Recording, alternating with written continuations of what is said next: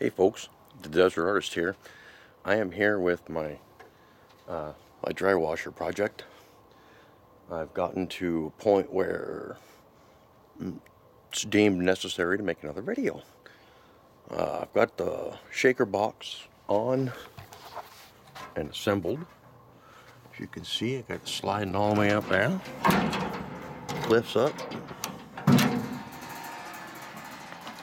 Got it swinging here on a hook. See, it swings free. You can see from my other videos, the shaker box needs to go up a little bit here. Find something to attach that so it stays there, doesn't keep sliding down. You can see what I've done here is I've attached a squirrel cage fan up underneath here, and I have offset on the inside there with some bolts. Let me see if I can you can see the bolts down there that I put in to offset the squirrel cage so it jumps up and down a little bit. I drilled a hole there thinking that I could put the bolt there, but it was too close to the motor. So I had to go all the way to the outside to accommodate this, and you can see that the attachment to the fan is right there on the motor mount. It's a split squirrel cage fan, so it's entry from both sides, as you can see there.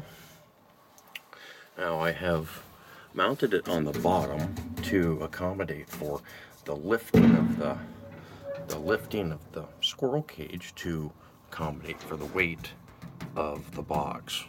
I added springs in here to take some of the weight off of the box because, well, it's aluminum and it's kind of heavy. So especially with a sled on here and the amount of material it's going to accommodate. And you can see up here its torque is kind of loose. Let me go around here. You can see where I attached this up here, where it's kind of, the springs are mounted pretty close. Okay. I might have to do some more readjusting there to keep it from hitting where it's hitting right up there.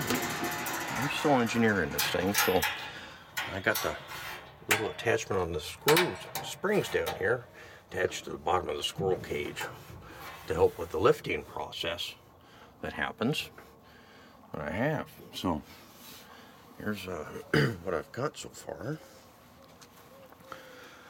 And let's see, I'll show you there's the top part of my, I still haven't worked that part yet, so I don't even bother to show you. Got basically, I'm going to use these are off of aluminum slides off of an awning.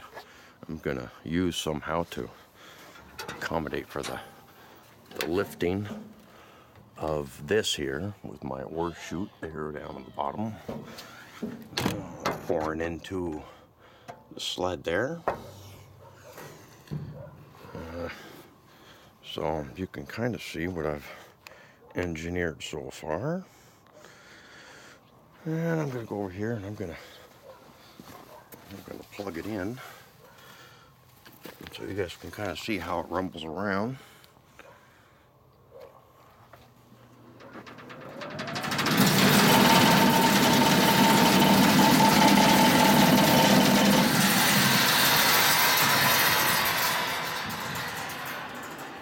I don't want it to get too loud, start bumping against stuff. Okay, still some fine tuning in there.